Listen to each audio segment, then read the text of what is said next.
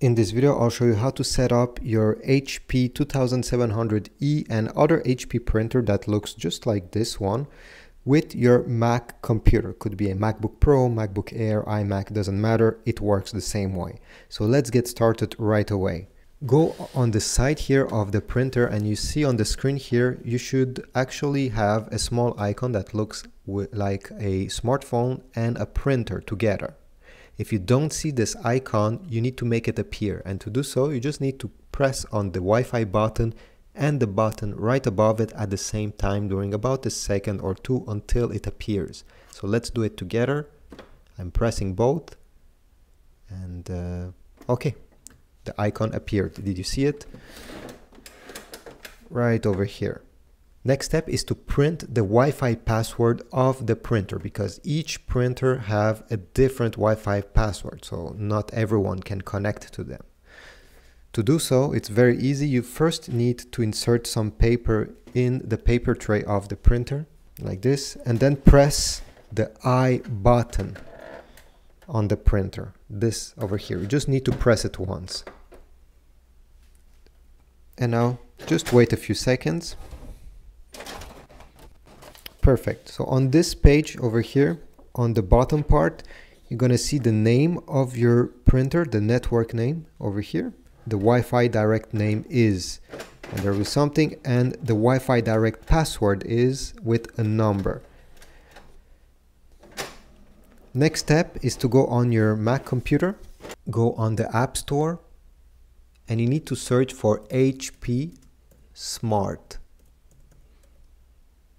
Over here, you need to download HP Smart for desktop, this app. Once it's done downloading, open the app. On the HP app, what you need to do is to select Setup or Add a Printer on the first page here. Click on this, then click on Complete Now. This is the list of all the printers that are around you. You need to select yours. Mine is the first one, so just click on it.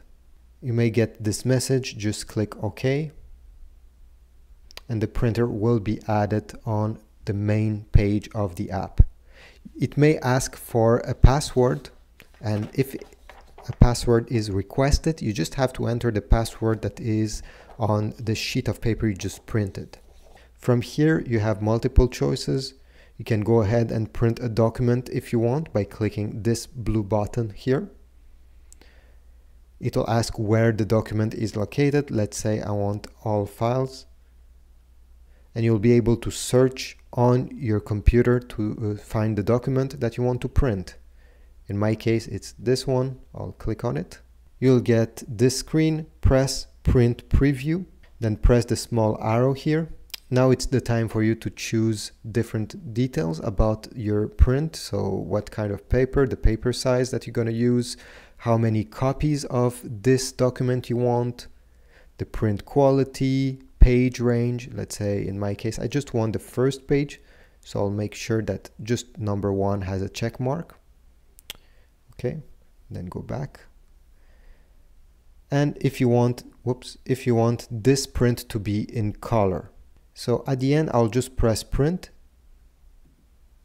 Make sure that you have some paper on your printer, in your printer.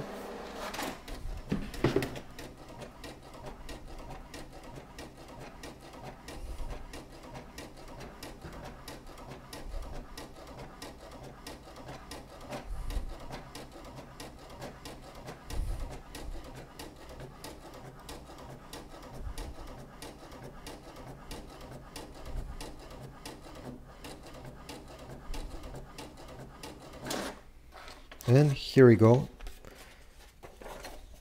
This is the document that was previously on my Mac computer that we just printed. I hope this video was useful. If so, please leave a like, comment down below, subscribe to my channel, and I'll see you in the next one.